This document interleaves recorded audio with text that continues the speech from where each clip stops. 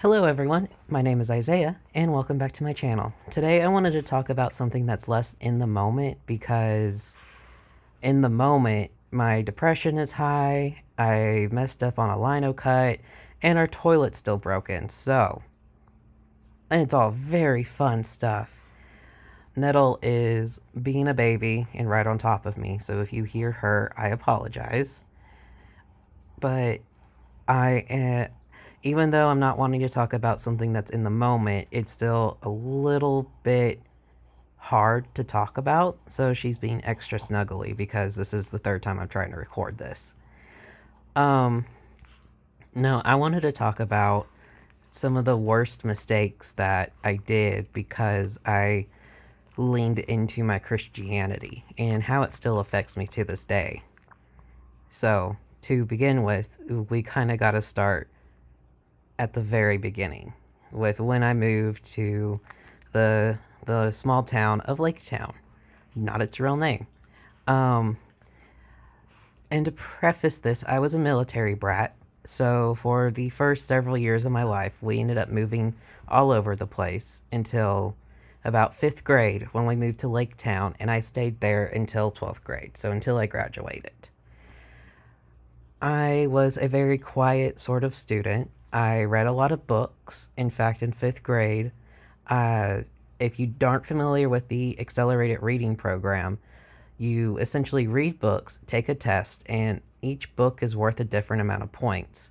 And that year, I set the record for the school's points, how many points someone could get in a year.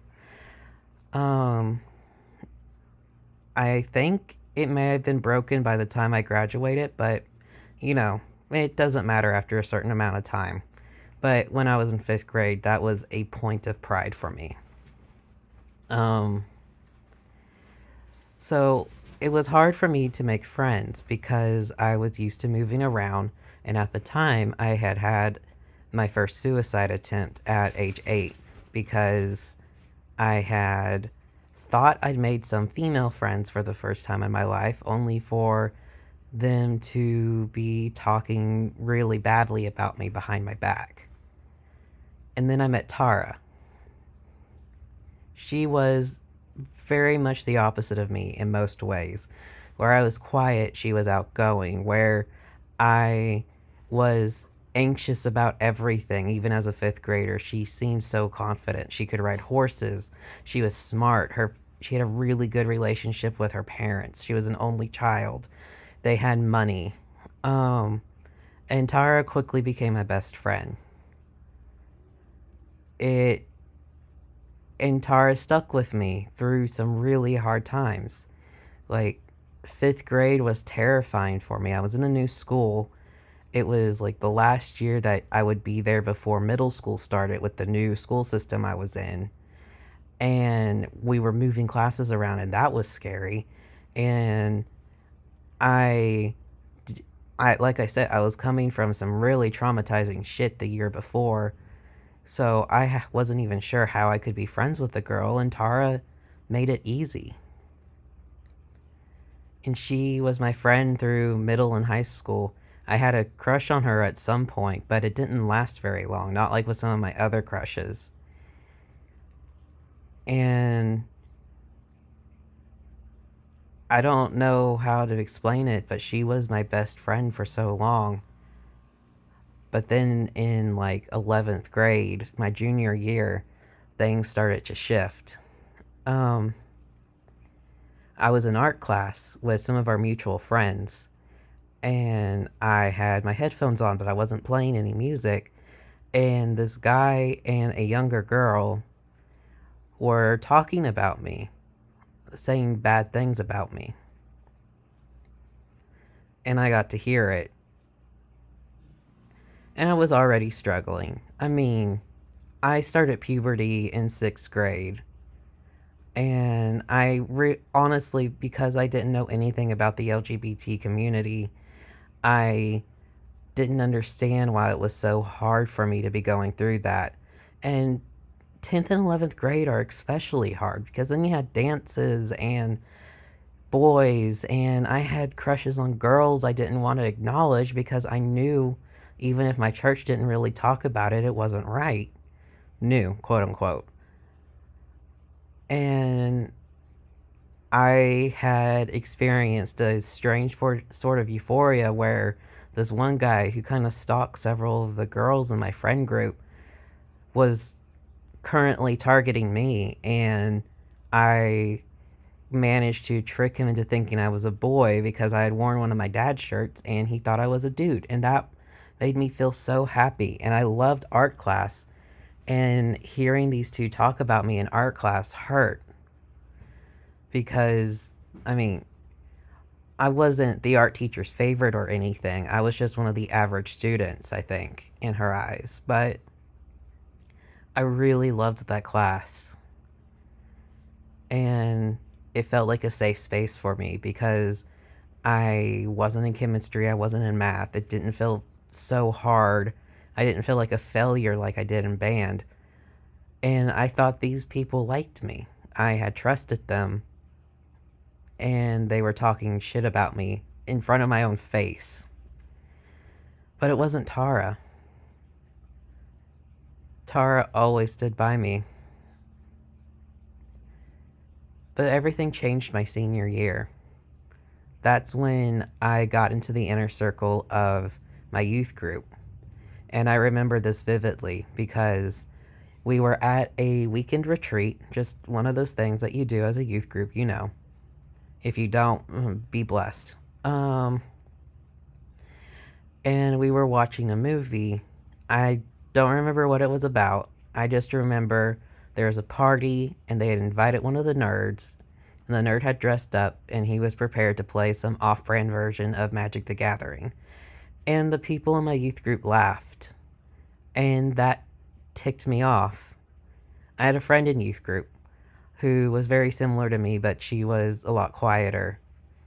And I think I just steamed the way that I still do to this day, unfortunately, about what was happening. And at the end of the movie, I got up and I told off everybody in that group.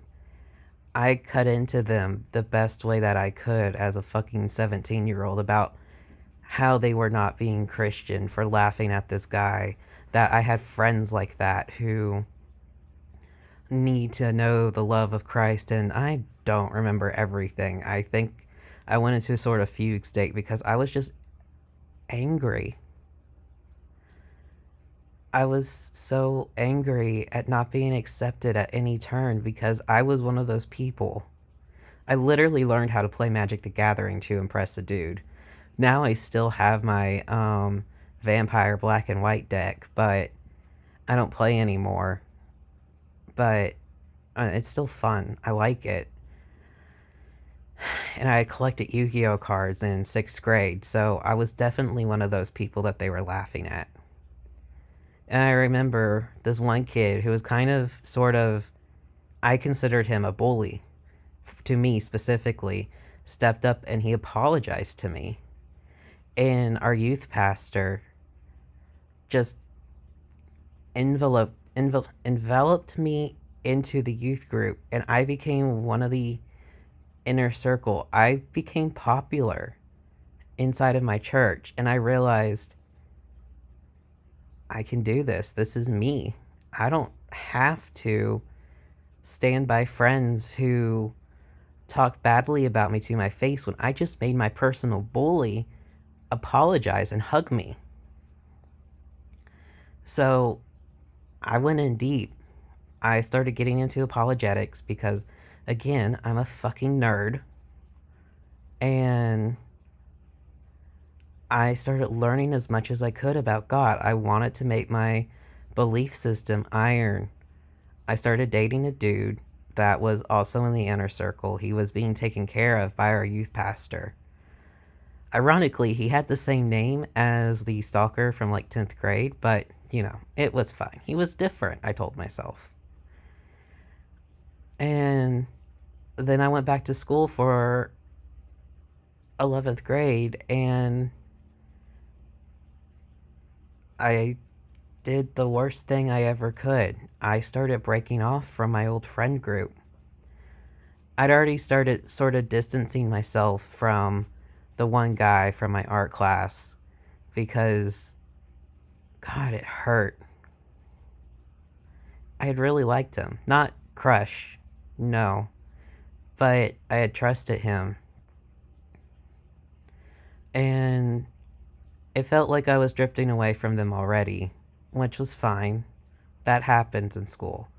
You don't expect to always keep friends that you've made forever. It's fine. A lot of them still live around that area, and I'm in Philadelphia. So, what do you expect? But the worst was Tara, because she'd been my friend since 5th grade. She'd always stood by me. She wasn't a Christian, but she was my best friend. And I wrote her a letter saying that we couldn't be friends anymore. It was long. It was like 2 pages.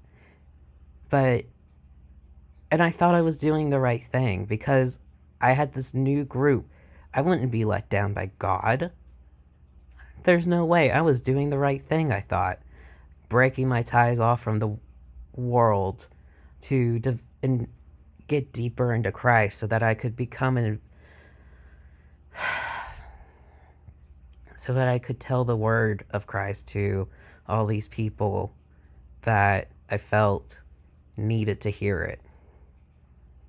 And besides, she was still friends with the people that made fun of me in front of my face when I'd made a bully hug me. But I still remember the look on her face. I know in that moment I absolutely betrayed her. I hurt her. And at the time, I didn't really care. I was high on everything that made me feel good about myself. And I sort of forgot Tara. Then things happened. My boyfriend proved himself to be absolutely useless and not motivated to do anything at all. I went to college. My parents divorced. And my mom kind of used me as an excuse pre-divorce to meet with this dude that she was emotionally cheating on my dad with. My youth pastor had a mental break and threatened his family with a gun. I couldn't find a church down in Auburn where I was attending college. And I got in a relationship with a dude in California who said he was a Christian, but he pressured me to be sexual with him and low-key traumatized me. And I fell out of Christianity, but I couldn't stop thinking about Tara because I missed her. She was my best friend for years. And most recently, I've been trying to reach out on Facebook. Facebook periodically pops her face up in front of me and is like, hey, you got some mutual friends, because I refriended some of the people, including the guy who talked shit about me in art class, because fuck it, he was just trying to impress a girl, I'm sure. And I'm beyond all that now. I've gone through so much shit. I don't care. Maybe that's just the depression talking, but you know. So I'll hit friend request, send this to Tara, and a week or so later, when I'm on Facebook again, scrolling through fish videos and 5-minute crafts, because for some reason when my brain is stupid, it just like hyper focuses on 5-minute crafts. Her name will pop up again. It's like, hey, you may want to be friends with her. You want to send a request? And I know she denied it, and I'll click it again. She doesn't want to talk to me. It's understandable, because I remember her face. And This is something I can't forgive myself for. This is one of the reasons why I will not look kindly upon any facet of Christianity. Why I don't believe there can be good Christians, because I was a good Christian and I broke this girl's heart. And I just want to tell her that I'm sorry, that I was an idiot, that I shouldn't have done that, that she was my best friend, and I know she always stood by me. And I'm sure people talk shit about me to her for years because I was an idiot kid. I didn't know what the fuck I was doing. And I made a lot of mistakes, and I really think my biggest mistake was turning my back on her. I hope if she ever hears this, she knows that I am sorry. And I hope if there's anybody listening to this now, if you're in school or if you're out of school, treasure your friends. It's hard out there, and humans are social creatures. There's no need to bully each other. There's no need to cut friends off because of your faith. That's bullshit. If your faith is telling you to cut out your friends, cut out these people that've been with you for years, stop listening to them. Go get help. Go talk to a counselor. Someone who's not a theist. That's all I wanted to say, really.